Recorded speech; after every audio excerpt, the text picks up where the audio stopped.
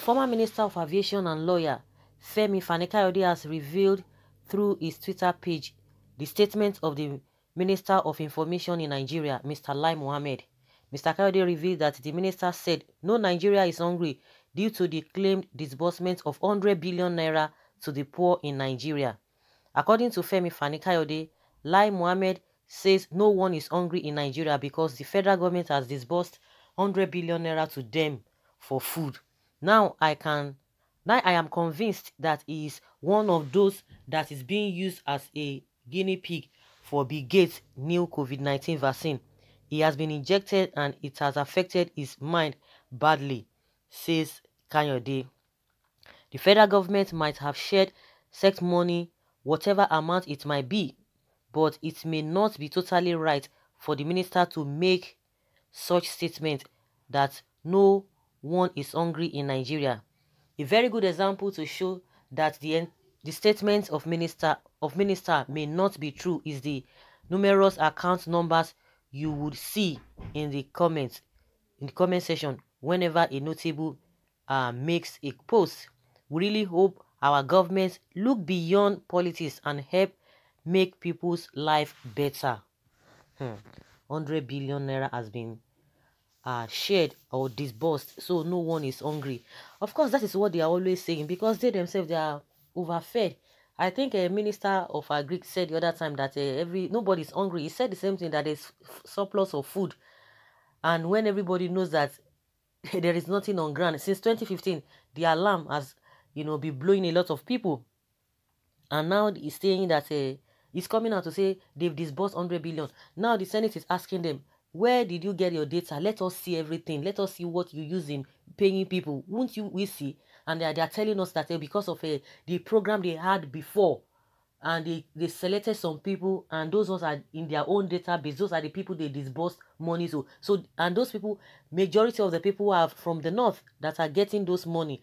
Now, because I don't know what really happened that people did not even pay attention. It is now that everyone has to face the same thing at the same time. Now people are like, when did you guys do that program that you left some regions and, concentrated only on one region? Okay, even if it is that region that you disburse the money to, or you feel that we have more poor people in that zone or that region, then let us see the database. And they began to tell us different stories that by law, you are not supposed to expose the people that are in the category of poor people.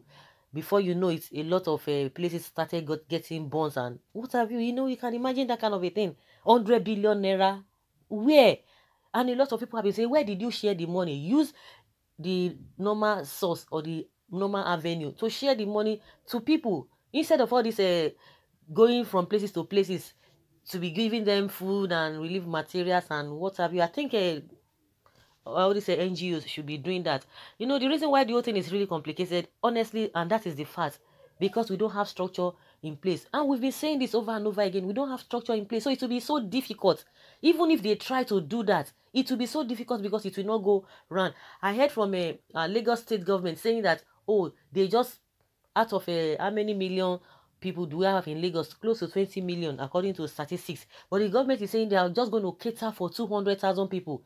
Then there's no job done. Even the 200,000 people, how do you get to know that, okay, these are the people that really need this money? How do you go about their database and what have you? And they are using some I don't know, some sector, I don't know, people who really got registered their houses with the government. I don't know how they do it. Those who are paying tenement rate and what have you. And also, they call them LASRA, land use something stuff. They sent numbers to those people that are going to be giving them food and sending them just to confirm if that's the address they use in registering themselves, if they are still in that address.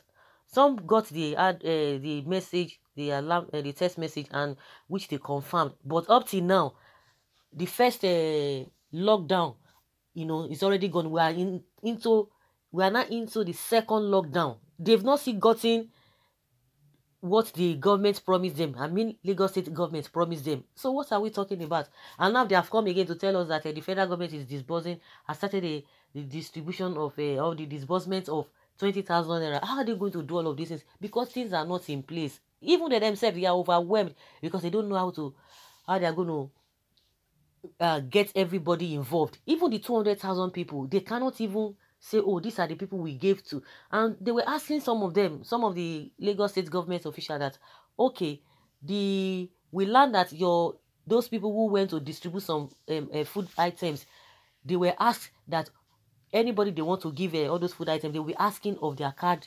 which party do you belong to, where is your card, and what have you. So one of the government officials was like, oh, that is not the way to go, that they should try and get a proof that if any of their people or any of their local government chairman, because not even local government, they say councillors, because they are the ones that are really closer to the people. Believe you me, I don't think all this councillorship or something is working in our country. Even local government, they are not even working. Who knows how many people know their local government chairman? How many of them?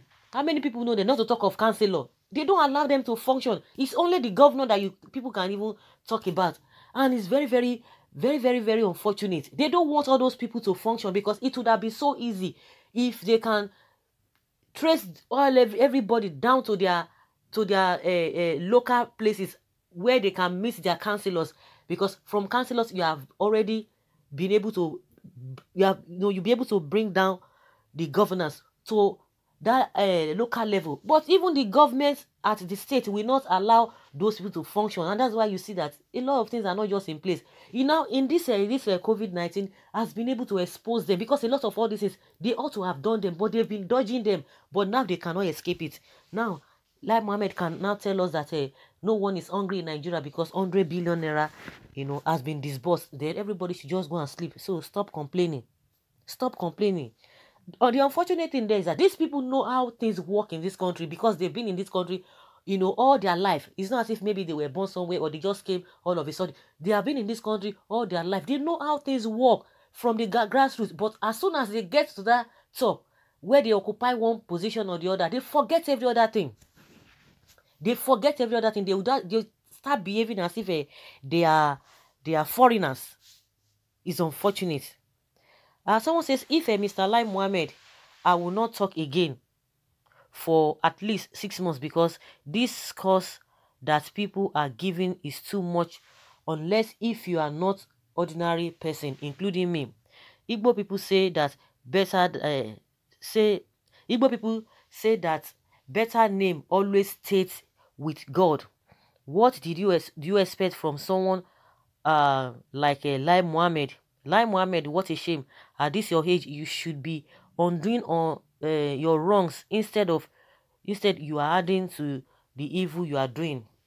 Someone say a fool at 40 is food forever. Let earthquake consume you there. Lai Mohammed, you are really, oh my goodness.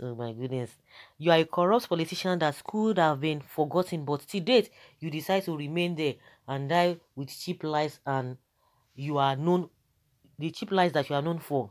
Let me ask you one good question. When will it be your children turn to rule? When will it be your children turn to rule? Be careful.